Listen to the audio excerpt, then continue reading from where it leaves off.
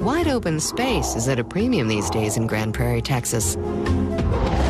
So when a teenage sweetheart is murdered in cold blood, news travels faster than a duck on a June bug, especially among the sock hop set.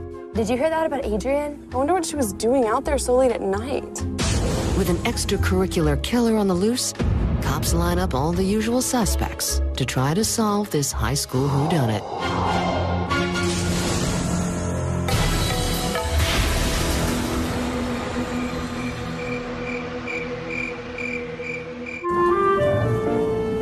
For Bob Elrich, a tall hat and a good pair of boots is not just a fashion statement. I'm probably the last cattleman in the city of Grand Prairie.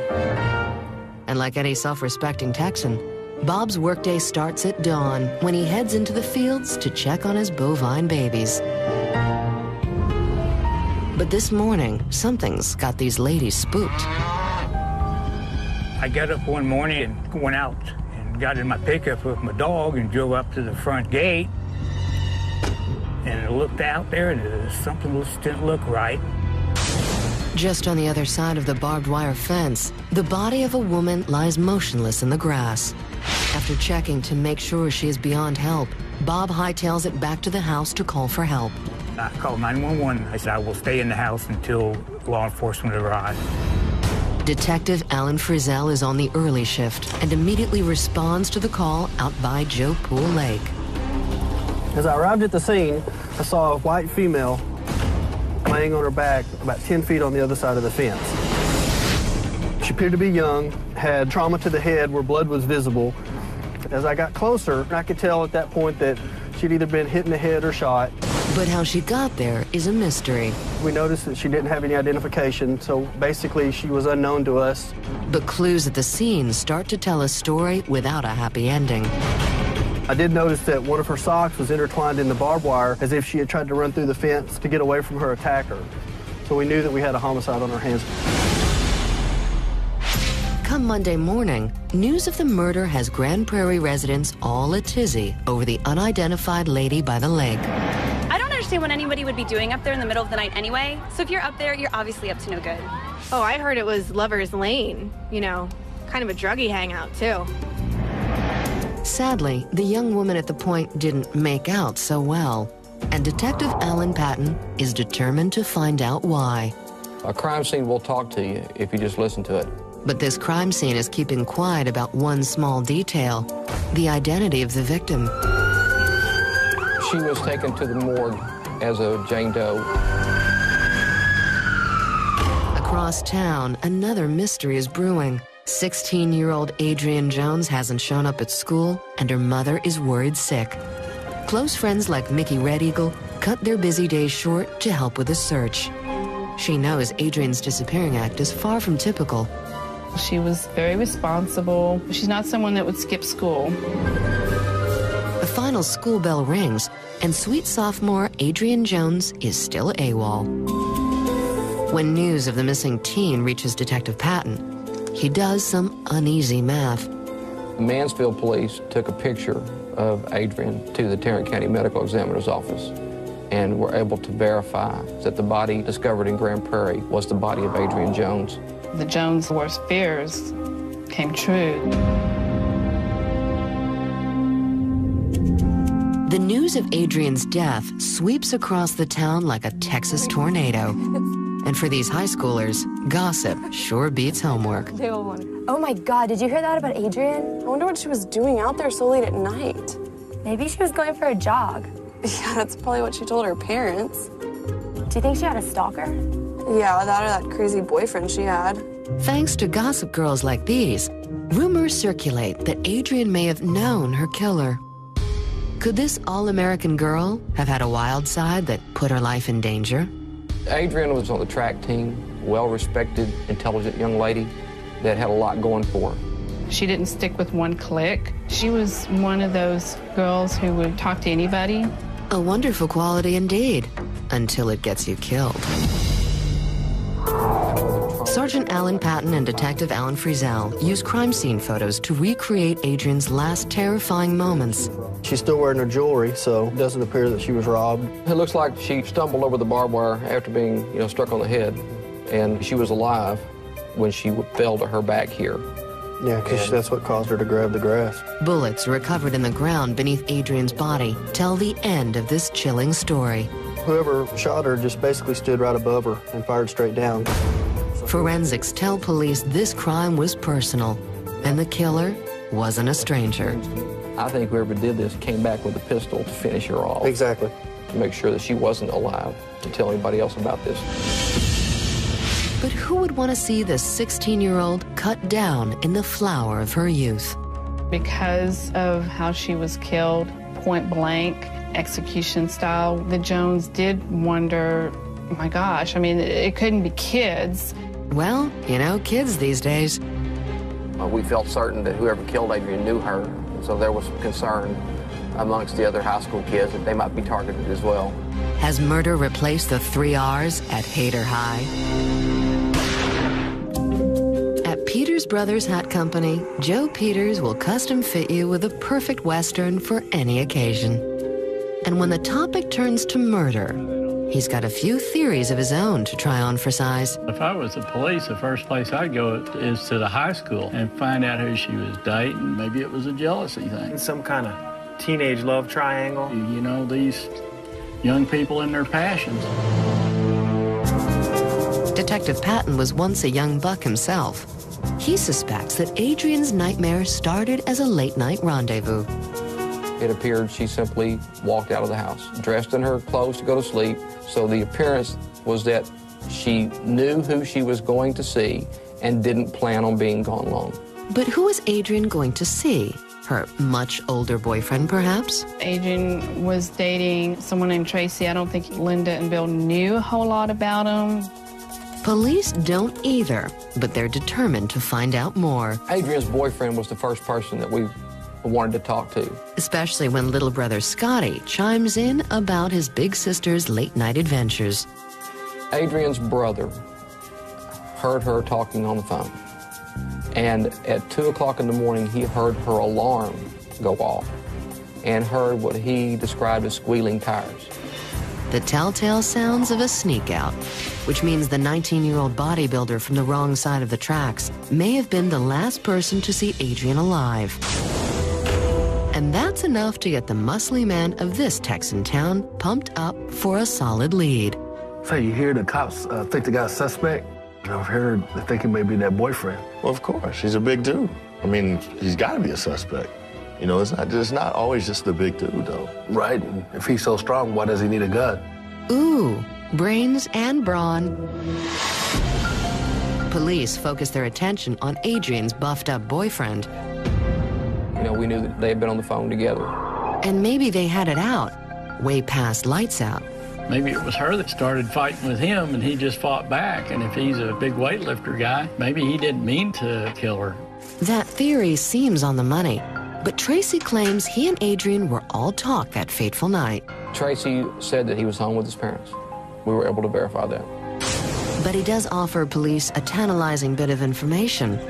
Apparently, he wasn't the only young gent to call on Adrianne that evening.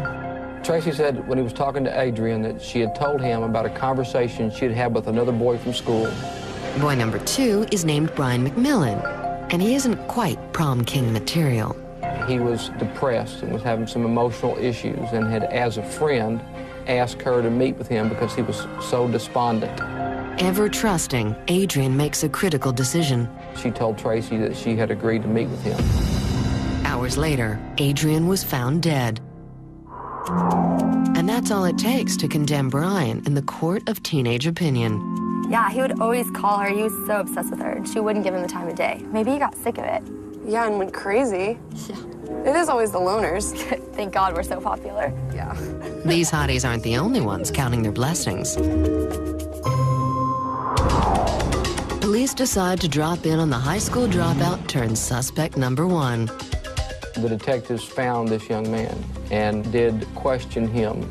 Surely Brian can provide a solid alibi to get himself off the hook. He made inconsistent statements and refused to take a polygraph. What's the matter, Brian? Got something to hide? Plenty of people in Grand Prairie think so. Most people thought that, you know, he was the one. But why would Brian McMillan kill his classroom crush? perhaps there just wasn't enough of Adrianne to go around. They say in Texas, if you don't like the weather, just wait a few minutes. Well, high school dropout Brian McMillan certainly knows which way the wind is blowing. There were some suspicions based upon some inconsistent statements that may have been made by this young man. And Grand Prairie residents are thrilled to hear that their nightmare may soon be coming to an end. There was a big sigh of relief until I talked to Linda and realized that she didn't feel like this was the right person. Police still lack the physical evidence to tie Brian to the crime. Very early on, the medical examiner's office identified the murder weapon as a Makarov 9mm, and that's a very unusual brand. In other words, find that gun, find Adrianne's killer. Clearly, you want to find the murder weapon, you want to find fingerprints. But a search of Brian's car and house turns up nothing. We had absolutely no evidence to tie him to this crime. Looks like young Brian is off the hot seat, and Grand Prairie cops are back on it. It was kind of like square one, and everybody was kind of like, oh my gosh, now where do we look? So that left us basically with an unsolved homicide. News of Brian's release spices up more than one backyard barbecue. Did you hear about that Brian guy? That creep?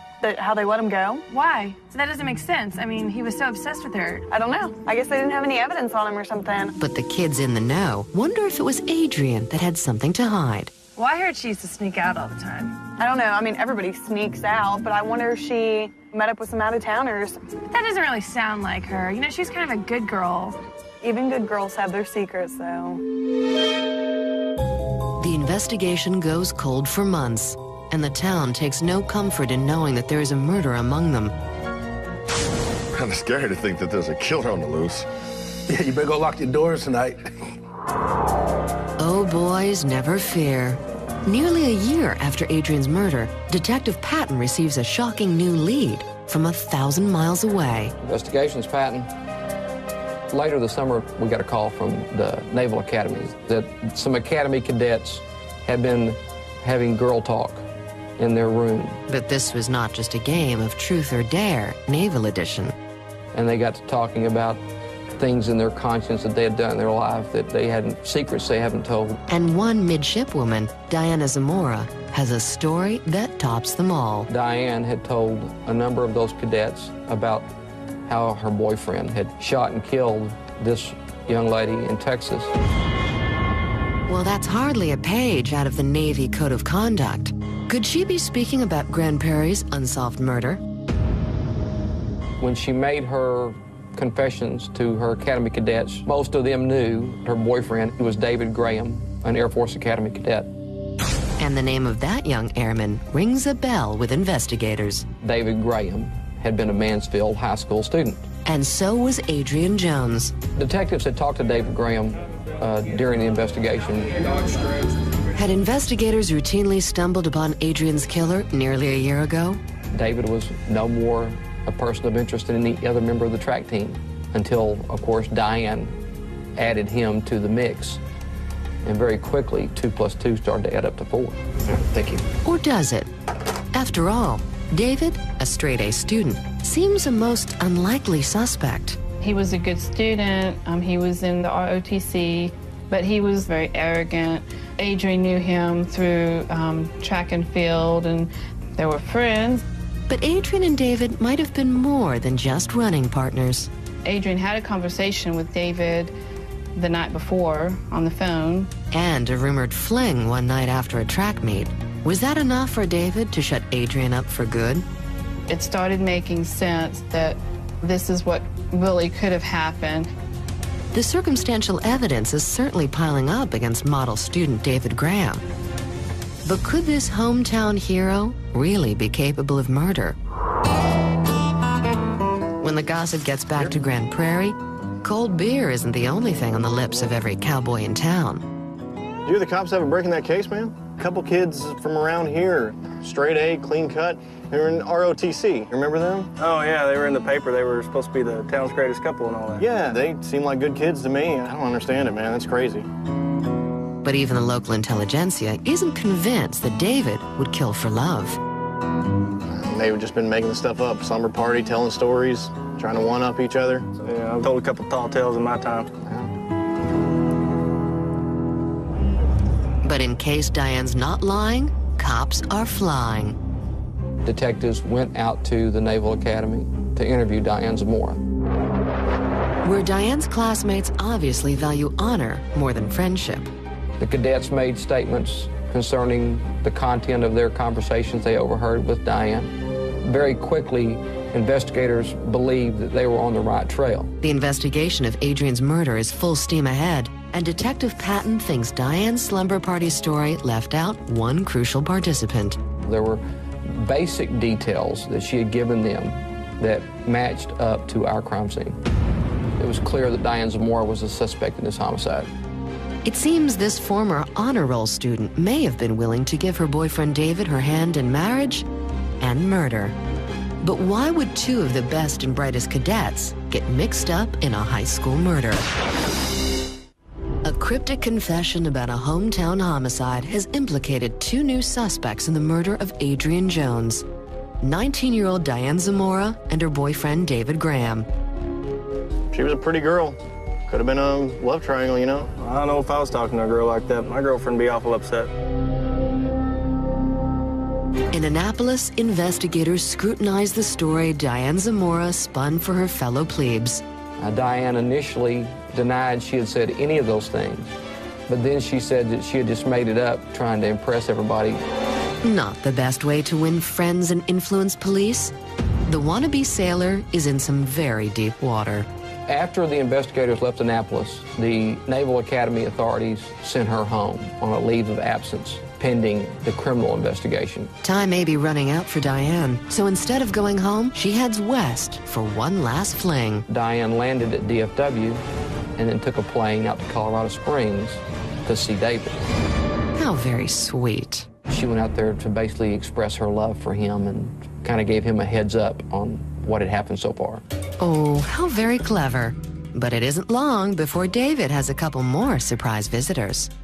Detectives went out to Colorado Springs to the Air Force Academy to visit with David. Investigators have a simple plan to bring this future flyboy down to earth. Well, then the Air Force special investigator asked him to take a polygraph. Quickly, the straight-A student gets his first failing grade. After he failed the polygraph, the investigators continued to talk to him. As David cracks, he reveals the dark heart of a killer, and the town of Grand Prairie braces itself for the truth about Hader High's most infamous love triangle. David's version of events was that he and Adrianne had a one-time sexual relationship in his car. And hell hath no fury like a Texan girlfriend scorned.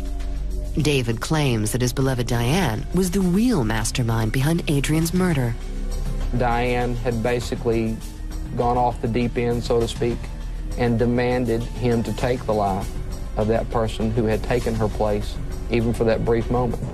Incredibly, David agrees to the murderous plan to eliminate Diane's competition for his heart.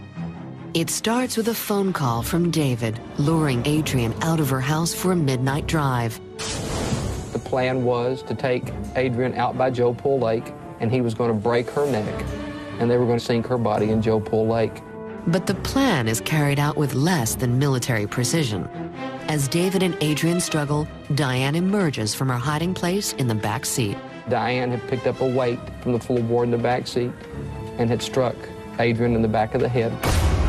Stunned and bleeding, Adrianne manages to escape the car and stumbles into a nearby field. He couldn't leave alive the one person who could ruin basically the rest of his life. Minutes later, Grand Prairie's star student reveals his true nature. He went over there with his Makarov pistol, which he had under the floorboard, and he had shot her once with that pistol. But his demented lover demands he finish the job. He went back and shot her a second time. The cold-hearted kids flee the scene, cleaning themselves up just in time for school.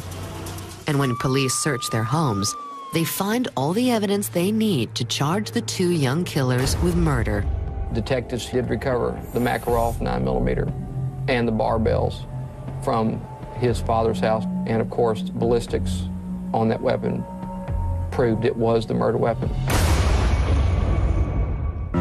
Locals are shocked to hear the sordid details of David and Diane's evil plot to kill Adrianne Jones. Hard to believe a couple of cadets would do something so despicable. Guess they missed the class on honor. That's disgusting. They could have stopped it any time. Those two kids, they deserve whatever they get. In their separate trials, David and Diane's written confessions give juries all they need to do their job. Diane and David are both convicted of capital murder. The cadet killers are sentenced to life in prison. If Diane and David do make parole in 2036, they will be 58, 59 years old. A little too late for the senior prom.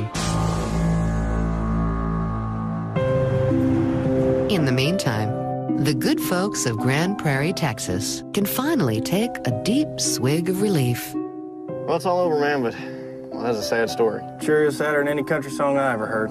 Absolutely. Sadder still, the loss of that innocent refrain that kids will be kids. Because they grow up fast these days in Grand Prairie, Texas, if they grow up at all.